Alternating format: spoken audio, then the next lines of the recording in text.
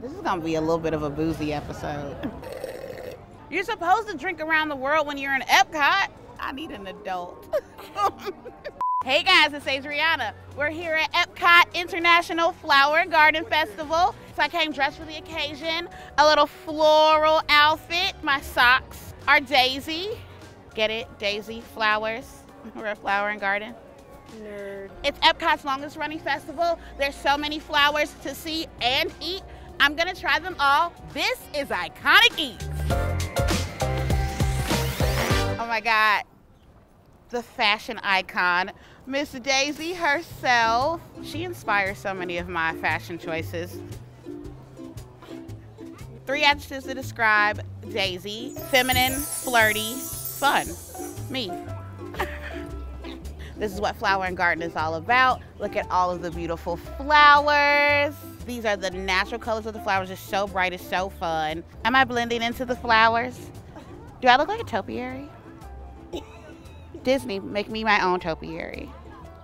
We're going to Trial and Trellis first to get our snack, and it's vegan. So I've had this dish before, but it's always good. I'm gonna wait till y'all see it, but it's surprisingly meaty. Starting off strong, this is the boneless Impossible Korean short rib from Trial and Trellis. This is a hot ticket item this year. It is Impossible short rib with cilantro lime rice. There's kimchi in there, and there's carrots, a lot of fresh flavors, but also this meat is completely vegan.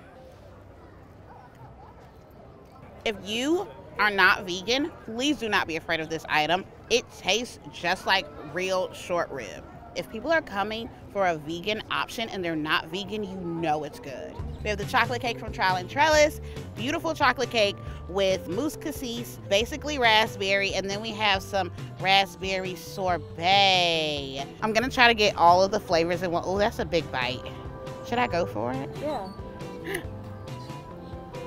Raspberry and chocolate is always a good combination. The berry is super fresh. This chocolate cake is fluffy, but also like really rich. I always want to eat the flowers, and they do have like a bit of a bitter flavor, but it's a part of the experience. I'm gonna taste the flower. The flower doesn't have much flavor, but it's just a part of the fun because you're at Flower and Garden and then you get to eat the things you see. This is the Twinings Energizing Matcha and Cranberry Green Tea. It has vodka in it, and energizing is in the name. I think it's gonna start me off real good. This is gonna be a little bit of a boozy episode. So the green tea flavor is really light, but the berry punch comes through immediately. And then you get that little bit of lime in there. You cannot taste the vodka at all, which is dangerous.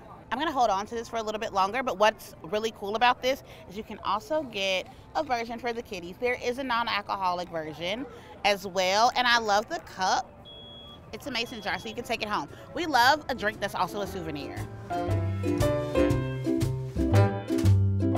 We're here at the Citrus Blossom. This is the grapefruit tart. It is obviously grapefruit, but there's also flavors of lychee, yuzu. It's gonna be a lot of citrus, zesty flavors. I know Chelsea does not like when I say zesty, but this is a zest bomb.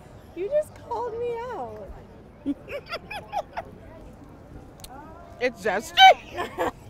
Yeah. You know what? I would say that this is tropical, but I also think this would go really well with tea. Like, this is a good, like, you know when like fancy ladies have high tea, as one would in this dress? I would like a nice like cup of tea, and to like have this on the side, I think those flavors would go good together. Here's your tea. Oh my God, perfect. You drank that whole thing. There's no more, I'm so sad. You're supposed to drink around the world when you're in Epcot. This is the crispy marinated mojo pork belly. Mojo is a citrus marinade, makes sense for the citrus blossom. This pork looks extra crispy. There is an avocado crema on it. It also has cheese, corn, onions, and then these crispy plantain chips on top. There's not a lot of meat, but this is like a thick cut of meat. If you finish this, this will definitely be a heartier option. I know it looks like a smaller plate, but this is gonna fill you up. I wanna get all the flavors together. The salad's fresh. It goes good with the hardiness of the meat. But what I always like about pork belly is like, each bite is different. So there's crispy pieces, there's softer pieces, there's more fattier pieces. It's a lot of different textures. Chelsea, do you want some? Yeah. Okay, I don't want people to think I don't feed my camera woman. Last time I took all of the things from you. This time I'm gonna feed you, so here's your bite. Thank you. Your review. It's Chelsea review time. Great, good. She's like, thumbs up. Wait, we can't start in Canada. Wait a minute, are you a start in Mexico versus Canada girl? Yeah. You're doing it wrong, and I'm gonna show you the right way to do it. We have to start in Canada because that's where all the best drinks are. We end up in UK, we can go to Rose and Crown. But you could start with a margarita. No, you end with a margarita. Fine. This is a controversial topic. Fine. We're doing it my way today, Fine. though. Ooh, strawberry feels refresher. Does this have booze in it? You can add booze to it. Can I get booze with this one? This is the Strawberry Fields Refresher from Joffrey's Coffee. This is the Joffrey's in Canada, which I hear is the best Joffrey's. They're all different. Joffrey's is a Disney World staple. It's our coffee shop. We love it very dearly, and they have the best drinks on property, I think.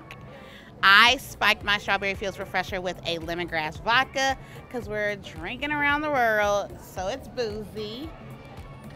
Oh. This is caffeinated as well. Is it too much to have caffeine and alcohol at the same time? No. There's blueberries at the bottom of this. Blueberries, raspberries, obviously strawberry. I'm getting the berry flavor at the bottom. It's really sweet, but I taste that lemongrass vodka.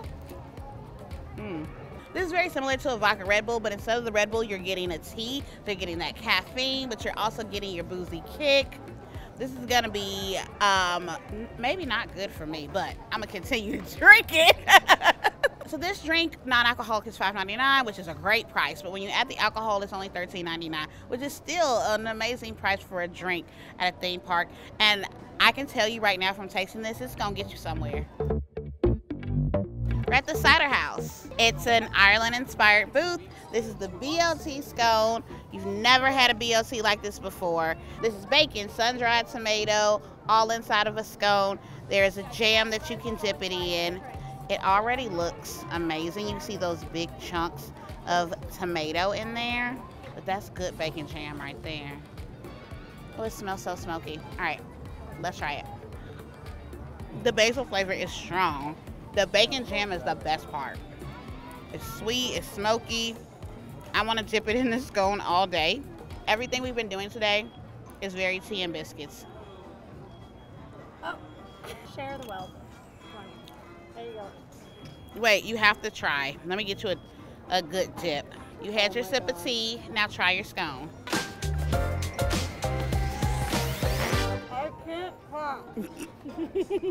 Never been to Flower and Garden. This is definitely going to be on your list this year. If you've been to Flower and Garden a bajillion times, this is still going to be on your list this year because it's so good. There's no way we can go to the cider house and not get a cider. This is the Bold Rock Watermelon Cider. I love cider. I'm not a beer person. I like how sweet it is and bubbly. It is refreshing. You do feel like you can sip this whole thing down and just feel better and cool off.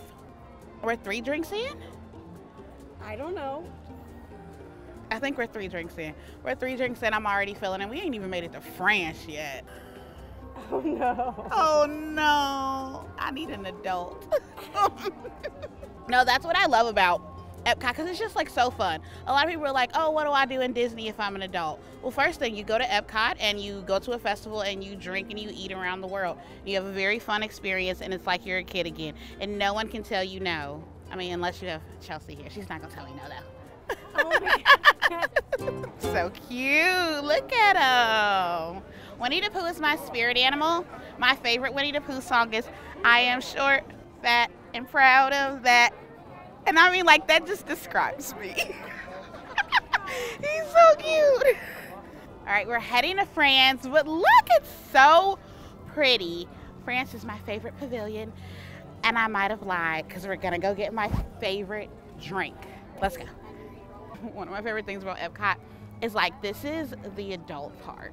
So around 4 o'clock, like you'll always hear a mom just going in on her kids. She's like, this whole week was about you and today is my day. I'm gonna have a good time. She's completely drunk, but she's living her best life. And her kids, they might be in the way a little bit.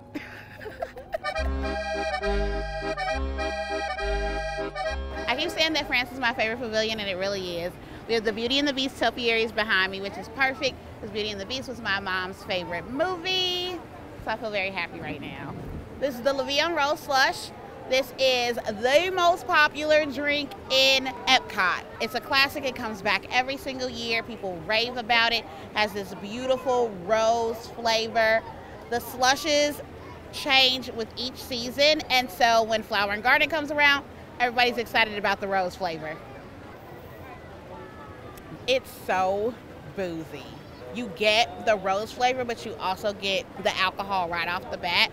But it's frozen, so it just goes down real smooth. Chelsea, come get me later. This is the croissant au fromage de chèvre. It is a goat cheese stuffed croissant. I mean, it's bread, it's cheese, it's France. You can't go wrong. Oh my God. Okay, so you know how like goat cheese has that sharpness? It's garlicky, the sharp goat cheese on the inside, and then that buttery croissant. Is this my Emily in Paris moment? We could just call it Adriana in Paris. No, this is definitely gonna soak up a lot of that alcohol I just drank. We were supposed to leave France, but they have a creme brulee beignet. The beignet caramelise, it is a salted caramel filled beignet with a creme brulee top. The top is so crunchy. The inside is salted caramel, but it's cold. So the top is like that caramelized burnt sugar flavor, and the inside is this cold salted caramel cream. This is honestly the best beignet I've ever had. And I like that it's different than a regular beignet. Like the regular beignets just have like powdered sugar on them and they're just fluffy and pillowy and doughy, but this really has like a France spin on it. Like what's more classic France than creme brulee and caramel? We're at the Isle of Fresca. This used to not be a permanent kiosk, but now it is. This is the Tropical Breeze. It's lemonade, grapefruit, and simple syrup. You can add alcohol to it. We got the non-alcoholic version. I need to take a little bit of a break. I'm expecting this to have some tropical flavors. I am transported to a tropical island. It's lemonade, so it's tart, but you definitely get the grapefruit flavors. The simple syrup sweetens it right on up. So it's a slushy texture. It's very similar to the rosé that we had before. So like they kind of like make it in a slushy machine, so it's not like blended ice and then liquid on top. It's like the flavors are all blended together in the ice. It's a refresher. It's really smooth. It's a good way to cool off.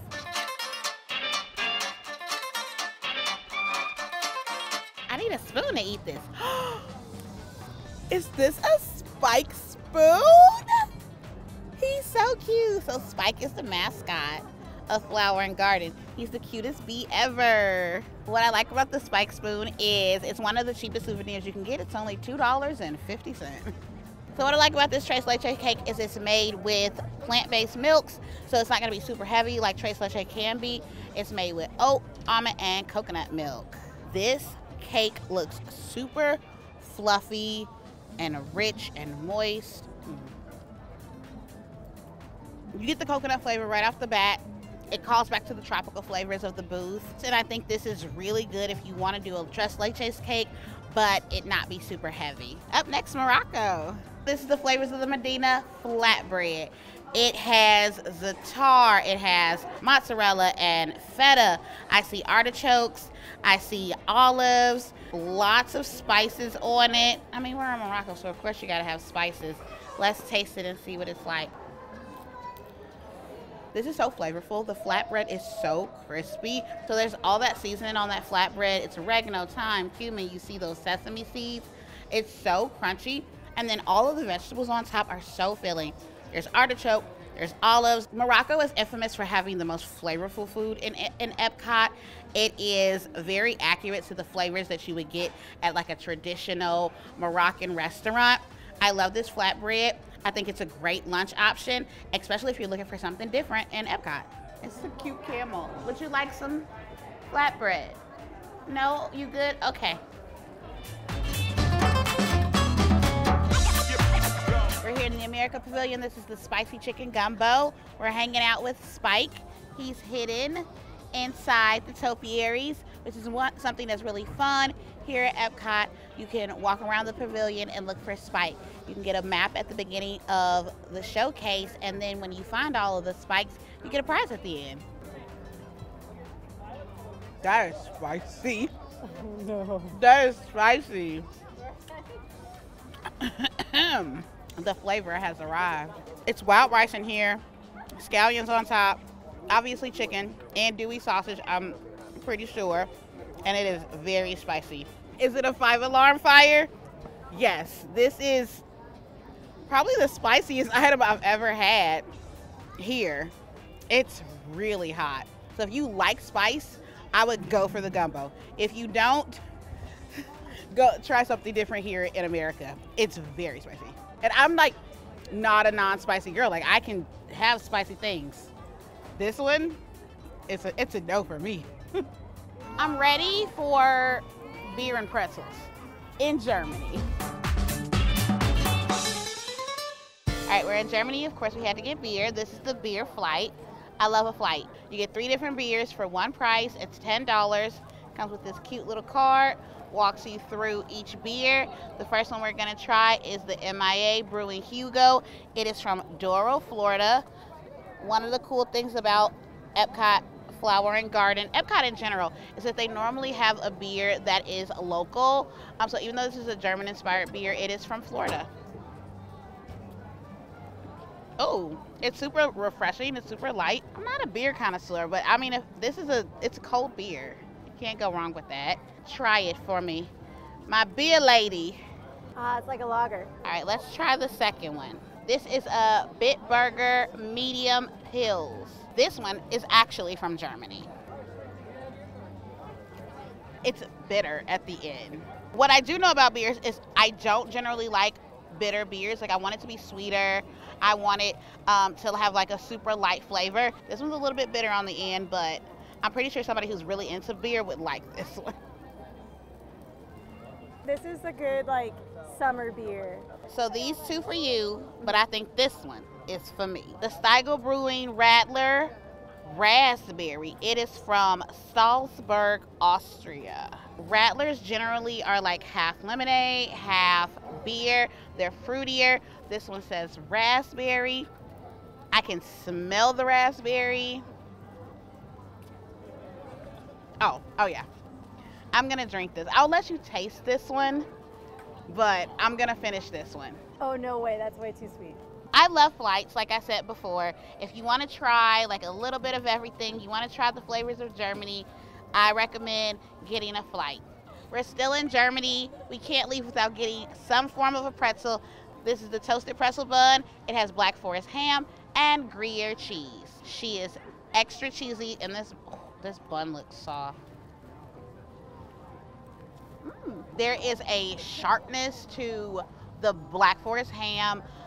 The Gruyere cheese is creamy. The flavors go together really well. And of course, pretzel is so good. We're not gonna gloss over the fact that all of my lipstick is on this food. Apparently women eat 7 sticks of lipstick a year. I probably double that. So the cheese on the outside is like melted cheese, but on the inside it's like super creamy. It's really salty. I would like my beer. Thank you. We made it to China. We haven't tried anything in China yet. When you're traveling the World Showcase, you got to try something in every country. So let's figure out what we want to eat here. This is the Tang Dynasty. It's tequila, rum, pina colada, strawberry. It has a whole lot of stuff in it. And then there's boba popping balls at the bottom. It looks super refreshing, super icy. Really strong coconut flavor. I am mistaken, these are not popping balls. These are just regular boba, so they're kind of chewy, and I love the chew at the end. This feels like a party punch. Like it has a lot of everything in it. It's super fun and cold, and I love the color. It matches. It matches. This is the spicy mala chicken skewer. I'm so excited about this. It's all over the internet right now. Everybody is going crazy over it. It's street food. It's chicken from the Lotus House in China. It has this sauce on it, scallions, sesame. I like portable food too. The chicken is cooked perfectly. It's seasoned well. It's a little spicy. So it has Szechuan peppercorns in it. The spice level is definitely there. Not as spicy as the gumbo in America. You can definitely like walk around, eat this, and get like the good spicy flavor without like burning your tongue. Little culture reference here. Ma means to numb and la means spicy, so it's a numbing spicy chicken. Cool myself off with my Tang Dynasty. I'm gonna say something controversial yet brave. This might be the best drink I've had all day. Ooh. She's strong. I think this is the best drink in all of EPCOT Flower and Garden Festival. I said it. I know people aren't gonna agree with me, but I like it.